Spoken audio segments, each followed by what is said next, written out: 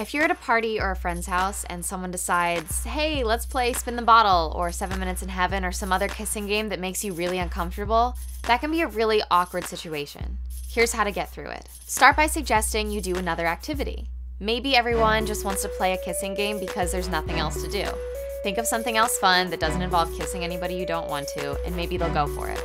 If that doesn't work, try pretending it's lame, or that you're honestly just too cool for that, and like, who would want to play a kissing game? That's so lame and uncool.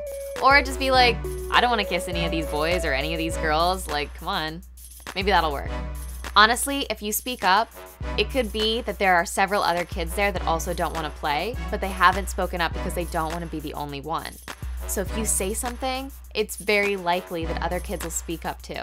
If you really can't get out of it, see if you can just do a kiss on the cheek. It's not that big a deal, and that way you're not kissing someone you totally don't want to kiss.